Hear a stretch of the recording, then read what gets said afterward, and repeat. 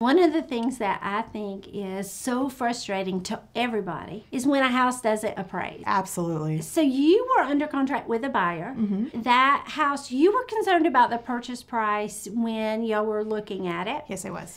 So because you felt like it was A little high. And I said, we always have to say, you have to leave it up to the buyer because there is a chance that they'll pay for the appraisal and the house doesn't appraise. And then the seller has a couple of options. Did this one turn out well? No, it did not. It did not turn out well.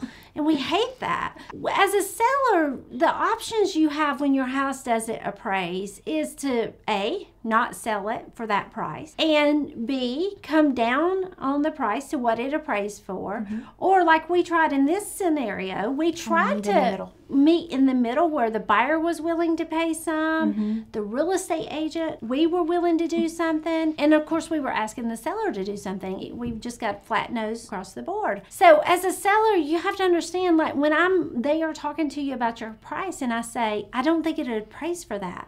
Because now those people are having to regroup, went back on the market, and I don't think it's going to appraise again because it was a really solid appraisal. You can't just necessarily get what you want for your house. You have to price your house where a buyer wants to buy it. Buyers want to buy it. And the bank is willing to loan the money. Those things have to work together.